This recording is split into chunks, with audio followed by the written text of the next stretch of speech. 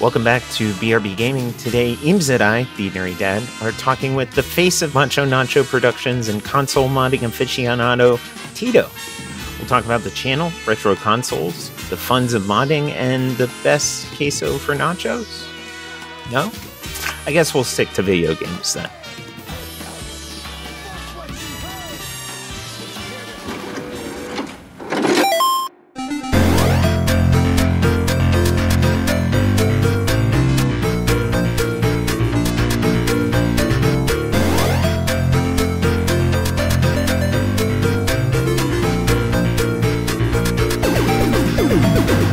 So, first and foremost, Tito, congratulations on hitting that ever-present 20K milestone, and still climbing pretty well.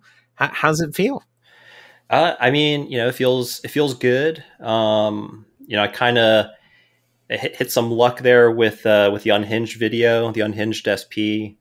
But I mean, honestly, it's been a really rewarding and fulfilling process. Been doing it over a year now. And yeah, the community is just really great. So honestly, it's just been a really, really awesome journey so far. Yeah, being a part of those premieres on Thursday, the community is pretty engaged, and I can imagine that's a humbling feeling knowing that so many people come out and watch live the premiere of the video and see, and mostly probably just speak with you and get your thoughts as it goes on. Yeah, absolutely. No, it's definitely. I'm actually really surprised how engaged the audience is. It always just surprises me the questions they ask, and it's just really awesome. Yeah. How's your week been? Pretty good. Can't complain. I have my 9 to 5 that I do every day, and then I come back and I pretty much work on YouTube videos until I go to bed. So, yeah. And Eems, how are you, sir? Good to have you on again. Thank you, sir. I'm very good. Nice. How's your week been treating you?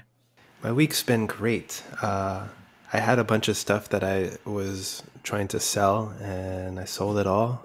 So I don't have any trades, and so my collection is set right now.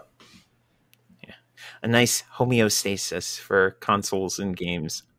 So to talk about, got on the subject of games, Tito, what's the game that got you into gaming? And you being the handheld guy you are, was it a handheld? So surprisingly, no. That's actually a tough question. I was trying to think, what was the first game that I played? And I'm 99% sure it was Sonic the Hedgehog 2 for the Sega Genesis. And, I had gotten that console. It was a present actually for my grandfather. And the pack-in game was Sonic the Hedgehog. And obviously, I instantly fell in love with it. It was great. We also had a PC in the house, a 486. So we did play Doom, Wolfenstein, So I would say, it's kind of muddy in my memory. So I don't exactly remember the first game, but I remember, I loved playing Doom, loved Wolfenstein, loved Sonic. And funny enough, also, I don't know, I guess I was kind of into the more, adult, violent video games. Mortal Kombat was another game I played quite a bit when I was younger. But I would say Sonic the Hedgehog 2 was the first one. So it was a console. Yeah. Yeah. When I was a kid, my parents had an Atari that they probably picked up from a garage sale, way back when. Oh, wow. So I half remember those games. And then really it was the cliche Christmas, got a Nintendo, lost my mind, stayed up until midnight playing it. Oh, yeah. I've had many nights like that. Yeah. Yeah. But it was Mario and jumping on Goombas, but probably the cliche every Nintendo kid's story. I have to say I was a Sega kid growing up. Because soon after the Genesis, I actually got a Game Gear, and I took that thing everywhere with me, and I just ate batteries. But so, I was a kid, right? So my parents got me the battery pack, thinking, oh, we're going to save money on double A's. I was a kid. I never recharged that thing. I just kept on using the double A's. I kept on asking them for money to buy me new batteries. But I do remember having that battery pack, putting it on my belt because it had a little belt clip on it, and then plugging it into the Game Gear. Yeah. No, that thing ate batteries like nothing else. So was it a trip down memory lane when you did your first recap? Yeah. So actually, I've done a recap. The Game Gear. So the Game Gear wasn't the first recap that I did. But whenever I recap a console, it's always like a really kind of scary thing because you're not really sure if it's going to work when you turn it back on. And that was kind of the first time I'd done a Game Gear, and I was like thinking, oh, I messed it up. Probably it won't turn on, and it did turn on, and it worked, and that's like the best feeling ever. But yeah, so was that your like, wow, I did this thing moment? So the wow, I did this moment. It wasn't the Game Gear. It was a recap job though, but it was for a PC Engine Duo. So it's basically in the US, we called it the Turbo Duo. It was the PC Engine with the CD module attached. And that one was about, I want to say it was like over 50 capacitors. And I was so nervous because I was like, okay, there's over 50 capacitors here. I know I messed at least one of them up, and the whole thing won't work. And it's just going to be this trial and error of going through each capacitor and seeing, but it worked. And that was probably the most elated I'd ever been doing a mod because, yeah. It's about 100 points of failure. Yeah, exactly. Yeah. There are many single points of failure, and, by God's grace, it just all worked out. So, yeah. Thank goodness for that. Yeah. So, was hardware modding and hardware work like always a thing for you, or did it recently become a thing? So modding. So I want to say. So I've always loved collecting video games, collecting video game consoles, and really the modding really mostly kind of started as refurbishing for me. So I would. There was a period of time, probably like 2012, where I would actively search for broken consoles or consoles that didn't work, and primarily cartridge-based consoles like an NES or a Super Nintendo or a Game Boy, even at that point. Because 9 times out of 10, they're not broken. They just need to be cleaned, clean the contacts of the cart reader, or the battery contacts. They just have a little bit of corrosion on them. So that's not really modding. It was more refurbing. I would say modding for me, it kind of started with the recapping, and it was that PC Engine Duo, and then a Game Gear soon after, and then I really got the bug when Benven came out with the Freckle Shack. I don't know if you guys remember that. I think that was like maybe 2000, like 14, 15. Well, so was it 2018? Oh yeah. Actually, I'm thinking the AGS 101 that he did first. Those ribbon cables. 17. Yeah, and then so the Freckle Shack was probably when I really got into handhelds more. Because soon after the Freckle Shack, I feel like we just got this huge explosion of backlighting mods, and now today it's China. They copycatted his design and blew it up with a bunch of cheap mods. El Cheapo. Yeah, so it's unfortunate, and I really I can't stress enough. You really got to support the main designers of these mods. I try to do it as best as I can. It's unfortunate. It's just, the Chinese, they do it so quickly. They do it so cheaply. And they're just all readily available. I mean, he sent his designs to China to get it, printed. So of course they're going to take it and try to try to make it on the cheap. Right. And that's something I'm curious about. Like, I wonder, is the cost savings of sending these and like kind of outsourcing it to China, the cost savings of doing that, does it outweigh maybe doing it domestically? I mean, I know in the US we have like a moderate industrial base where we can, I think there's some websites here where we can actually get PCBs fabricated. But he's not from America. Oh, you're right. He's from Australia. You're right. So PCB Way, is that American or is that Chinese? I only know about them from YouTube advertisements, believe it or not. So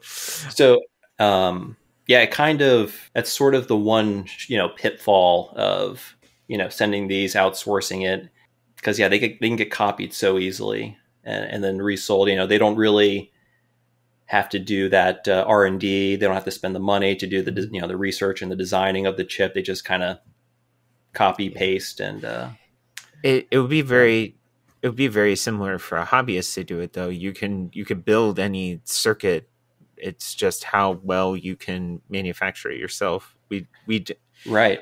We three don't have the access to like being able to manufacture tiny circuit boards, but we could build the same using like a giant breadboard just to understand the concept of it. It's not efficient, but it is possible. And it is a shame that like now for example, if Boxy Pixel, their CNC files got leaked or something, like you could push those to a Shapeways or, another distributor of custom CNCing for people.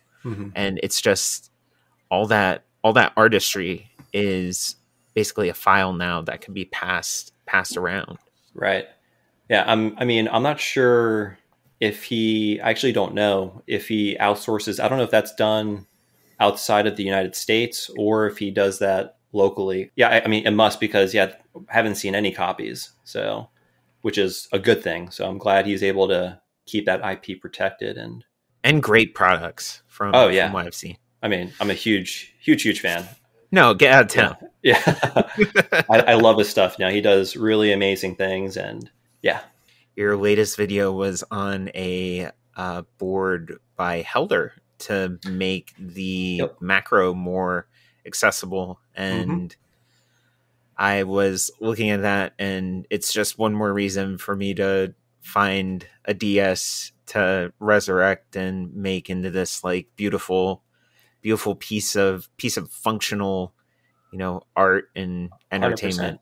Yeah, I would say the macro. I would say it's my favorite form factor for the Game Boy Advance. I love the unhinged. It's beautiful to look at, but the macro is just so thin. The aesthetic is really nice. It looks like an old Game & Watch.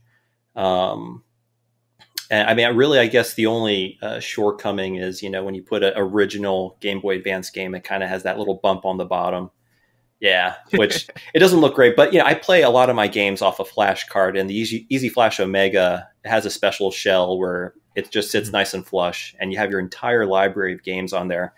Game Boy Advance, Game Boy Color, the original Game Boy, and it even has an NES emulator. So it's just like a ginormous library of games just in your pocket. But be careful, because if you turn it off too soon, your game's gone. That's right. Yeah, make sure. Yeah, you got to give it a couple seconds after you save a game, for sure. I have corrupted many a save file. But much to lament about lost saves. Yeah. Oh yeah. I'm too impatient. I can't. I haven't even tried picking one of those up because of that specific reason. Eems is a Crix man, correct? Yeah. I wanted the shorty, the Crix GBA X5 Mini since I first got back into Game Boys in 2017, and I tweeted at him. I started a Twitter account just so I could tweet at him, and finally last year it came out. Nice. Yeah. Crix makes great stuff. They're pricey, but honestly, they Worth it. They do what they're supposed to. They work. Yeah. Worth it. Mhm. Yeah. Isn't that what we all just want? We want something that we can put in, we could turn on, it boots up quick, and it just works. That's why I use a Mac. I'm just kidding. Just kidding, Eames. Hey, man, I've been a Mac head for like 12, 13, 14 years. 2003 to last year. And when my little MacBook Air kicked the bucket, the RAM died. So, and I didn't want to try to open it and try to hot air the solder joints, or no, what is it? Yeah, the solder balls. I was doing so many virtual computer stuff that I just got a PC just for the heck of it. My wife still rocks the MacBook. It's very much that like boxy pixel like aesthetic, the very clean lines, they build a very nice product. It's pricey. It's pricey. Yep. Yeah. It's worth it. But yeah, he puts a good product out there, so you are getting what you pay for sure. So we kind of congratulated you in the beginning for it, but Tito, what sparked Macho Nacho Productions like coming into being? Like, was it just like one day you were, sitting in your car driving and you're like, you know what, I'm gonna start a YouTube channel? That's a great question. So I've toyed with the idea of starting a YouTube channel for many, many, many years. I wasn't sure what it would be. I didn't know it would be about video games or video game consoles or modding, because I've always had an interest in videography. So for the longest time, I've been making videos, whether, they're like little, comedy sketches with my friends when we were in high school. It's just something I've always done, even in middle school, high school, college. There was a bit of a hiatus. And then I picked it back up right around 2016. I got myself a DSLR, and I was like, you know what? I want to start making videos again. And it was actually also right around the same time I started grad school. And what I found is I enjoyed making like promotional videos for my classmates for, different student organizations or whatever, for different school functions. I enjoy doing that more than the actual schoolwork. And, so it's just something I've always been interested in was videography. And of course, video games. I've loved video games, pretty much my whole life, the vast majority of my life. And honestly, YouTube is sort of like the perfect melding of the two, where I can do two things I really, really enjoy. So that's, video games, modding video game consoles, and film and videography. So once I graduated in 2019, I was like, you know what? I'm going to start a YouTube channel. So I started it pretty soon after I graduated. I actually might have still been the last semester. And I uploaded it was a macro video. It was my first video. It wasn't really a how-to. It was kind of like a montage type thing. I still didn't know exactly what I was doing. But yeah, so that was really kind of the whole genesis of everything, was kind of my love for videography and my love of video games, especially retro video games. The composition and the beauty of the intro shot for a retro renew is something that is so iconic, and wow, the flow of it is so good.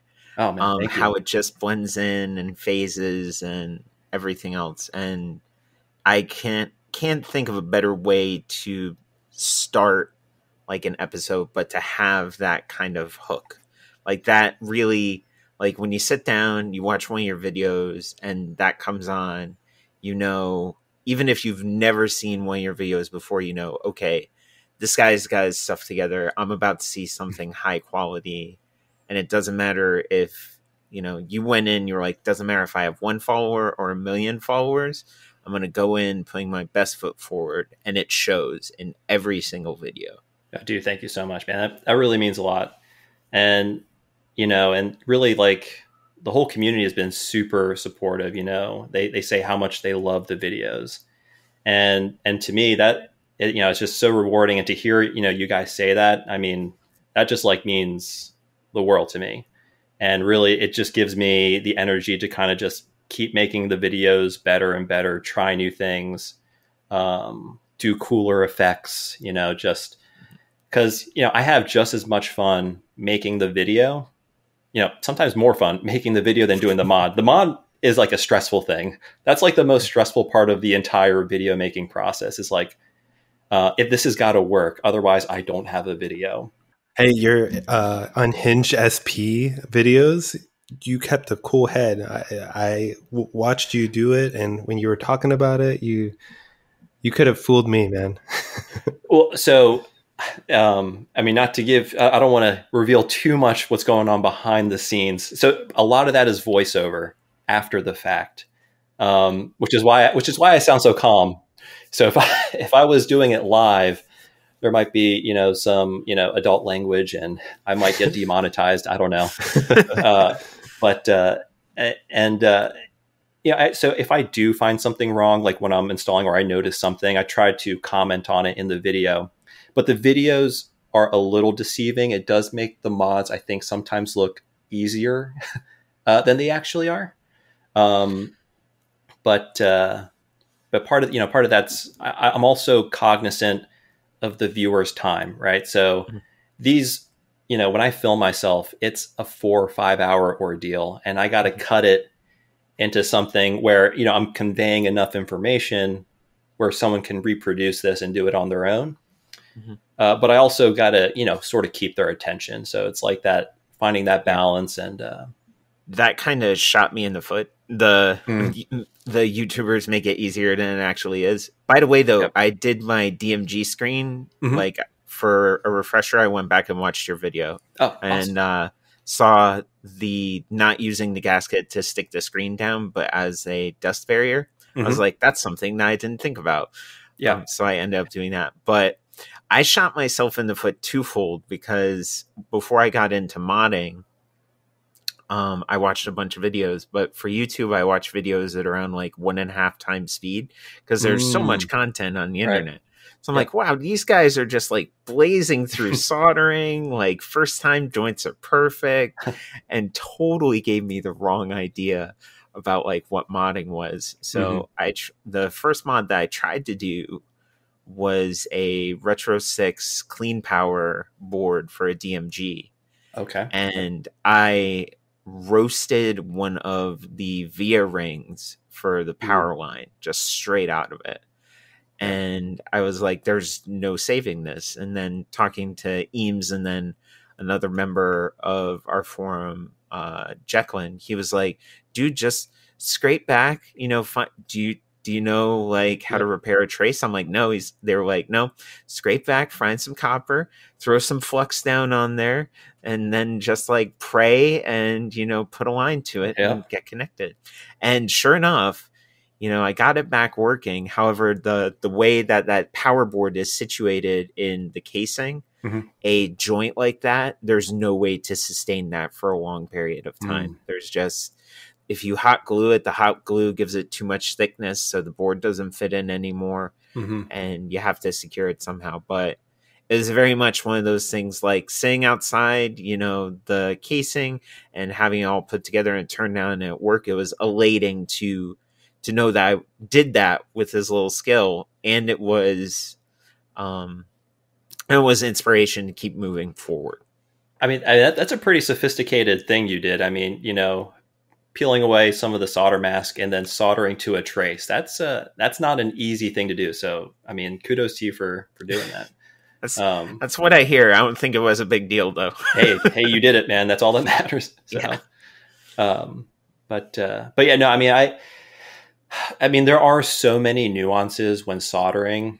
I am planning on doing like a solder lesson type video. Because, like you said, a novice, they may watch a video. Oh, this is easy. I can just solder to this. But then their dwell time is too long and they roast a via or something. And then that's it, game over. Or unless, they can, scrape off some of the solder mask and solder to a trace or something. But kind of like the nuances, like temperature, when you're dealing with different size pads, or if you're dealing with like a ground plane, you got to use more heat. There's so many little things you kind of hope the viewer understands. And that's kind of one of the things that I would like to convey in a video, but it would just take so much time. And it's like, can I do it in every video?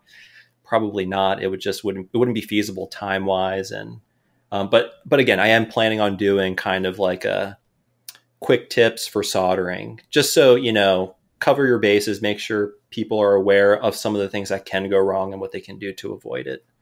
So something that I found when I started, I used the Adam of Mythbusters ideology for tools, and his ideal is like, if you need something for a job, buy the cheapest possible thing that you can find, and if you use it enough until you break it, then you buy the best possible version of that, because you're going to use it.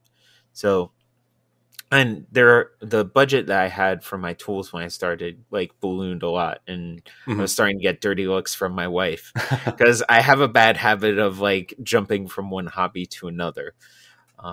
But it's good to know, like, from someone who does know what they're doing and does do it on a regular basis, what tool is the tool if you're serious about it, if you just want to get an idea of if you like it.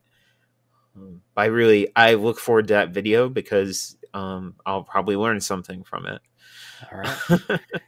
Yeah, that's a really good mantra, because you don't want to dive head first and buy the most expensive like soldering station, and then you find out you don't like the hobby. I mean, I think that's a good way to, once you kind of get to the limits of the tool that you do have, then you can upgrade and get to that next one. So that's good advice. I like that. Eames, I think you hit that recently. What was it you got? The consolizer? I got the kit for the consolizer, and I've yet to put it together. Is it the GBA? The GBA consolizer, yeah. Oh, nice. Yeah. Awesome. I've just been slacking on doing that. I saw Voltaire's video on it, and it seems pretty legit.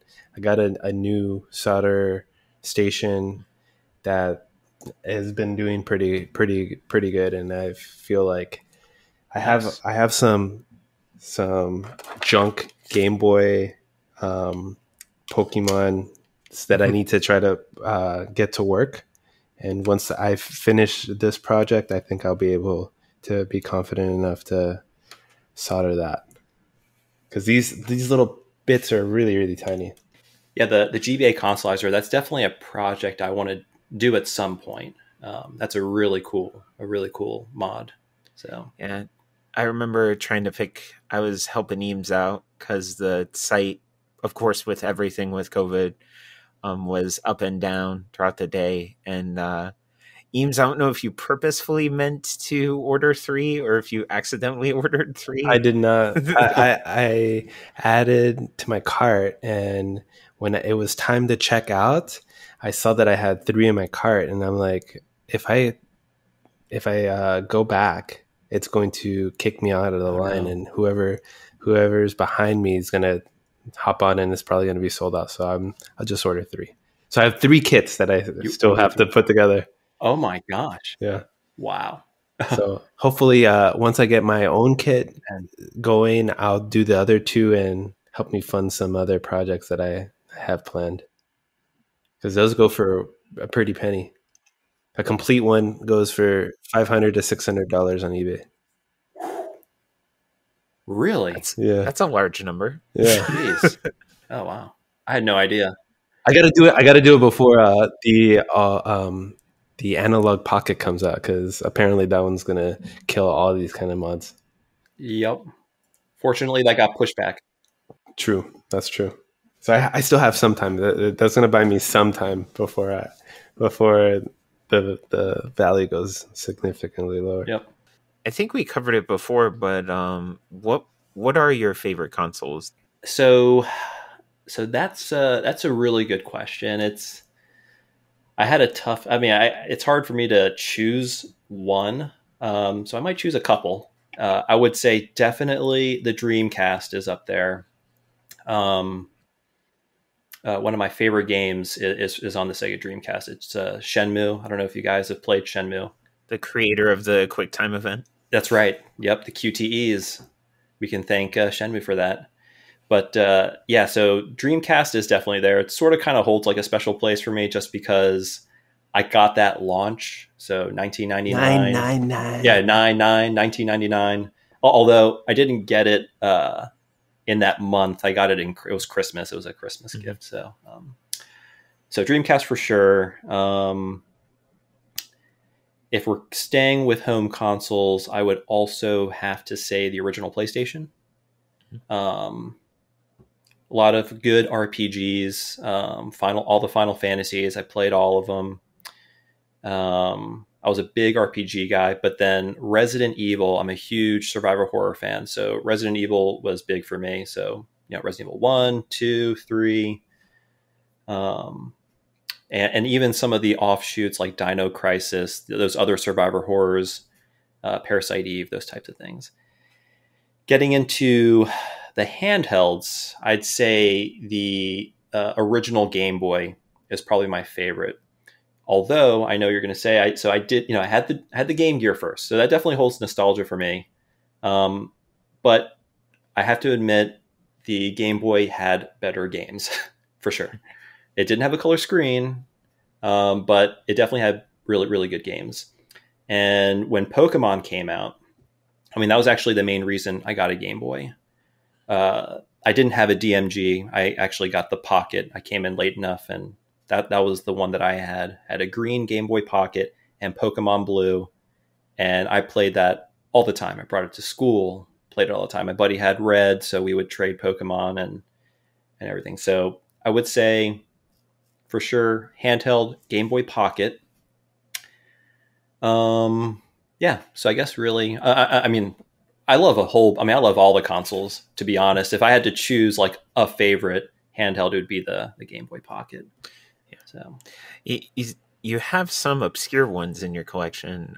Going through some of the episodes on your channel, there's the PC Game Engine handheld. Oh yeah. So the PC Engine GT, or as it was called in the United States, the TurboGrafx Express. So we actually got that in the US, believe it or not. Of course, it didn't do well. It was ungodly expensive. Definitely not meant for children. I mean, unless you came from like a really wealthy family or something. But yeah, so I have the Japanese variant, the PC Engine GT, and that's kind of a bit of an obscure console. I want to say it was the first home console that was made portable. So, we got the Sega Nomad several years after that. Basically, it's a portable Genesis. But as far as I know, it was kind of like the first, basically you could bring the home experience on the go with you. It fits those big floppies in there? Yeah, well, so the Hue cards, they're like credit card size, so they're pretty small. So they added the ROM into a different medium. Yes, yeah. So it was kind of like, it's a really interesting. Like, I think they use those glob tops. You see some Nintendo games come. It's like a black epoxy instead of just like a standard EEPROM or something. But yeah, that's definitely a really unique. I love that console to death. I mean, I had no idea something like that existed until maybe just a few years ago. But definitely didn't know about that. I didn't even know about the TurboGrafx as a kid. I mean, it wasn't even on my radar. I mean, I didn't know until some guy made a YouTube video. Yeah. I mean, there's some pretty obscure consoles out there. I mean, that's probably one of the more obscure, things that we didn't even get here in the US, the Wonder Swan, that's a pretty obscure one. I knew of its existence. I just got one. And actually, to tell you the truth, I got the PC Engine GT, the Neo Geo Pocket Color, and the WonderSwan. I mean, pretty much I use the channel as an excuse. I'm like, oh, these are things I've always wanted, but I just never wanted to spend the money on. It's like, oh, now I have this YouTube channel. I'm going to buy these things and sort of experience them. And they're definitely a unique experience, and they're all really cool in their own right. And anything retro electronics, I just love. So I do love consoles, but I do collect other things as well. So I did hear too, the WonderSwan is getting a flash card. Yeah, so I think it's already out. The Flash Master. I know they made that company made one. I think for the Neo Geo Pocket Color or the Neo Geo Pocket. I think they also kind of just released one for the WonderSwan, although it's kind of limited. I'm not sure if it has an external like flash media. So I don't know if you can put an SD card. I don't know too much about it. Mm-hmm. But from what I understand, I think you can only put a few games on it. Maybe. I could be right. I don't know. This reminds me of the old DS flashcards that had the micro SD ports on them. They actually had to plug into your computer before SD cards were so prolific. Oh, yeah. Oh man. I remember looking at those and I was like, I'll wait until they take a card or something before going down that rabbit hole. It's funny that you mentioned the Dreamcast, because you did that whole, 2-part series on making the ultimate Dreamcast. And on kind of that line, like, what would be, if you could, what would be the next ultimate console that you would want to make? So the next one, and I'm actually going to do this, it's going to be the original PlayStation. So that's going to be coming soon. So stay tuned for that. But again, it's going to use the same, the PS1 digital. I did the DC digital for the Dreamcast. I'm definitely going to do the PS1 digital for the PlayStation. And then obviously I'll also be doing, an optical drive emulator. I'm going to go with the X Station. I know there's a couple solutions for that.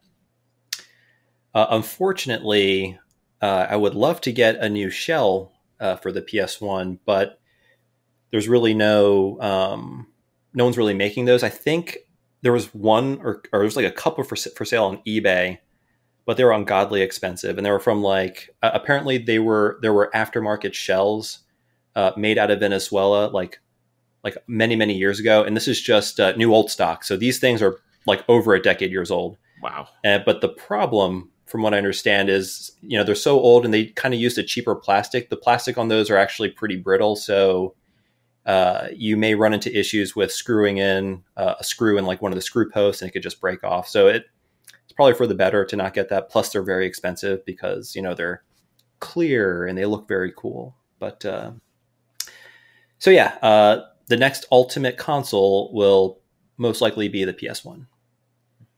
Yeah. One that also holds a place in my heart. I remember playing the greatest RPG at the time, in my opinion, Legend of Dragoon on there. It's the first like JRPG style game that I beat from beginning to end, with only the aid of a guide, not having to hand the controller to my best friend who knew strategy very well or knew where everything was. So nice. Yeah. There were so many good RPGs on the PS1. I never played Legend of Dragoon. Mostly I just stuck with like Final Fantasy but it's a powerhouse for RPGs, that's for sure. Indeed. Eems, do you have any memories from the PS1? Oh yeah, man. I skipped the Game Boy Color specifically because of PlayStation 1. One of my best trades was my neighbor had Final Fantasy VII, but he didn't have a memory card. So I traded him Crash 1 for his Final Fantasy VII, and that was legit. Like, I love that game, and being that I was in high school, I didn't have responsibilities. I was immersed in like RPGs, like the JRPGs and the PlayStation are some of the best. Lunar, Sudoku, what is it? Sudoken? Suikoden. Suikoden. Yeah, Suikoden. Was it Yeah, Suikoden. Yeah. Suikoden. They have so many good RPGs. A lot of good titles. Yeah. Yeah, and even some remakes. They had a Chrono Trigger and stuff like that. Yes. Yeah, with the Toriyama FMVs. That's right, Akira Toriyama. Actually, that was I remember my buddy, really good friend of mine in high school. He actually imported that. I was so jealous. I was like, dude, that is so cool. Yeah. I actually have an interesting story about the PS1. Go ahead. So I didn't have one growing up, but my next door neighbor did. And Final Fantasy IX, people have been talking about it. It was kind of going around in the magazines at the time. It was being advertised. Hadn't come out in the US yet, but I imported through eBay. It was my first eBay purchase, and it was the most sketchy thing ever because it was a bootlegged Final Fantasy IX in Japanese.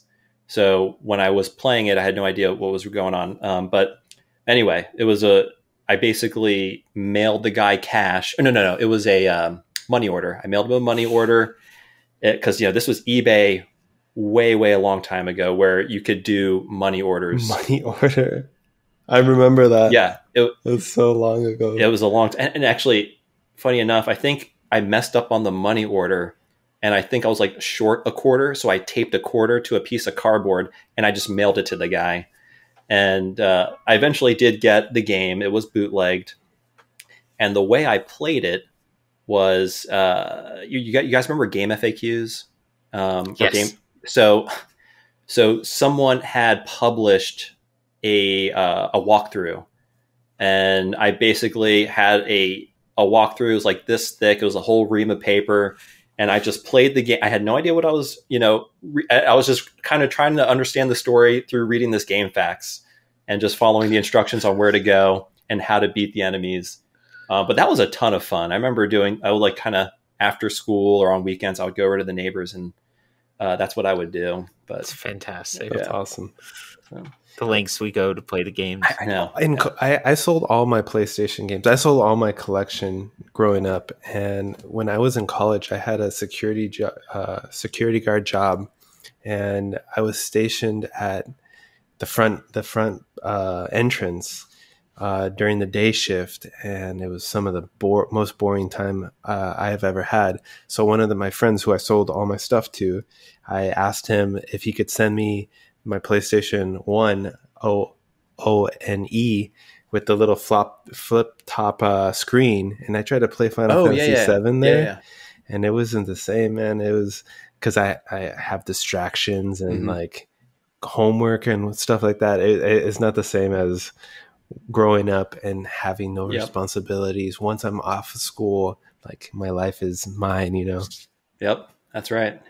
Even now, being fathers, Eems and I, the time that we have to play games is very limited, and cherish those moments that you have to play your games, dear listeners out there. Yeah, actually, so as we get older, we have less time to play these things. So I started gravitating away from those kind of longer games. Like I haven't played Final Fantasy since 13. I just don't have time, school or work. So I've been kind of playing the shorter games you can kind of beat in, maybe 20 hours or so. That's a great thing with a lot of the games for the Switch, like, Super Mario Odyssey. That's something I could just beat, a couple afternoons and get a couple moons in between. Yeah, that's right.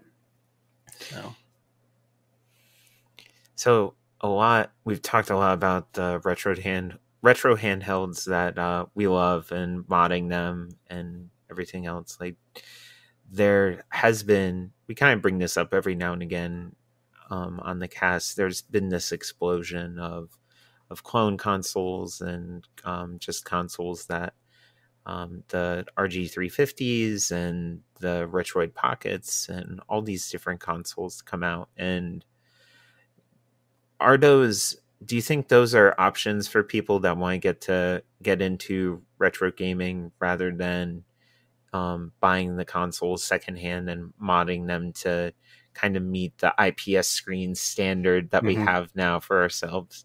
Oh, yeah. I mean, 100%. I think I think those are fantastic options for people. I mean, because, you just kind of pick it up and you can play it and you can enjoy the games. Because, unfortunately, the way the retro game sort of scene is now, everything is just so ungodly expensive, and it's only getting worse. So really the only way for people to sort of enjoy these things is, through like emulation, through devices like the RG350, or a lot of those kind of clone consoles. So I think they're great. I mean, for, folks like you and me who sort of grew up with these things, it is nice to have original hardware. Or if you're lucky enough, you didn't sell your, the stuff that you grew up with. I mean, I unfortunately sold a lot of my stuff. It was just part of the nature of the beast. So you can buy the next greatest, but yeah, no, I mean, 100% those emulation handhelds or consoles, it's a great option for people to, who are maybe new to retro games, to sort of get introduced to, this whole genre. Yeah. So yeah, I feel the same way. It's one of those things where there's so many good games. We're in an era that there's too many good games. It's not even that there's too many games. There's too many good games to play. And people should experience the older games if they gravitate towards that, and any number of means to be able to do that.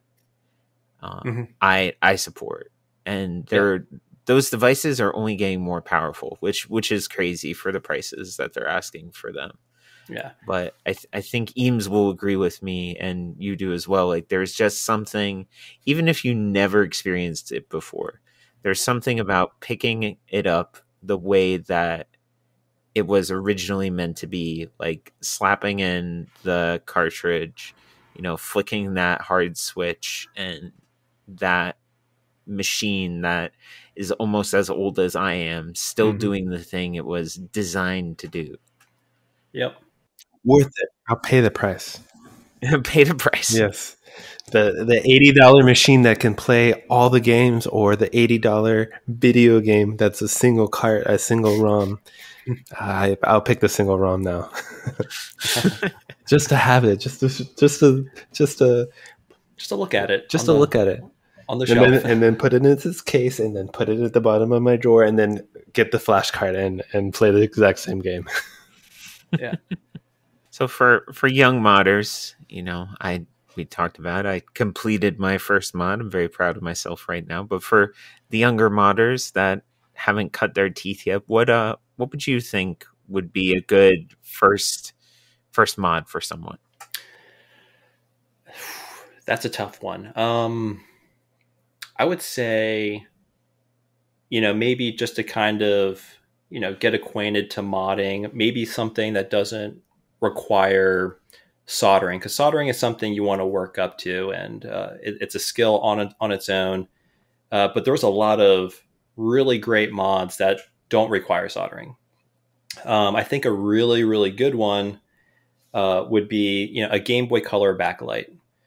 So you have a lot of these TFT sort of kits where, sure, you get a smaller screen, but you get a backlit screen. And honestly, if I was a kid and I had a backlit Game Boy Color like that, I wouldn't get any sleep at night.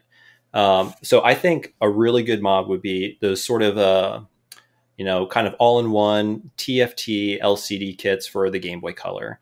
I mean, you can get like a complete with the bracket, so you don't even have to worry about trimming your shell. You can get the 3D printed bracket, the screen, the PCB, everything you need. Console 5 has a great kit for that. I mean, you can go on eBay, but that's a really good mod just to kind of get yourself introduced, I think. And then if you want to do more complex ones, there are a ton of options. So yeah, I feel like if you're brave, if you're really brave on what you can do, and you have some sacrificial shells lying around, a cut mod, might be a good first mod. Yep. Yeah. But it is one of those things, if you haven't worked with plastics, or if like that one shell is the only shell you have and you're not getting another one. Yep. It can be intimidating if you don't have the right tools to do it. But I did not, I was not aware of that like all-in-one TFT kit. Yeah. But if I pick up a color, I might consider it. Yeah, no, they're fantastic. It's a bit smaller, so you don't get a full size screen replacement. And basically, that dead space where the screen would sit, there's a 3D printed bracket. You just lay it on top. It centers the screen perfectly. You're good to go. So fantastic, fantastic. Come on, everybody! Well, that is all I had. Eames, did you have any questions that you wanted to throw out there for the good of the order? No, nothing. No. Yeah. I mean, it's great having you, Tito, and I agree with you on the TFT GBC. They also have a GBA drop it in now. They recently came out with one, whereas if you just have to position it just right, and you'll be able to see the entire screen on a regular screen lens. That's a good option for limited editions. Yep. Yeah, I have a feeling you may be seeing something about that from me pretty soon. But yes, there is a good drop-in solution for the GBA. Sounds good. And Tito, thank you so much for being on. I really appreciate you taking the time to talk to us today. Absolutely. Dave Eames, thank you for having me here. I know this was a lot of fun. It's great talking to you guys.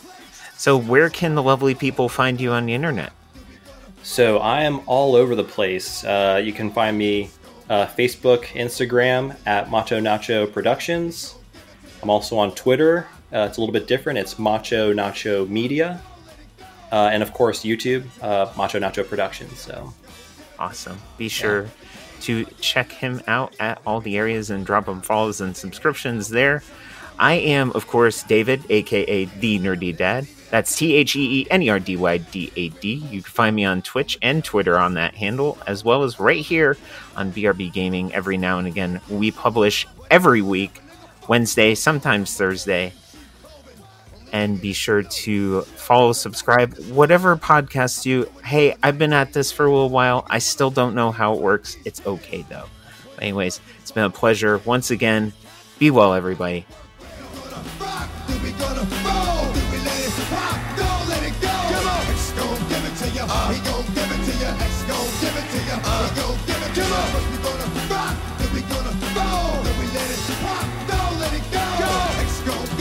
He gon' give it to you.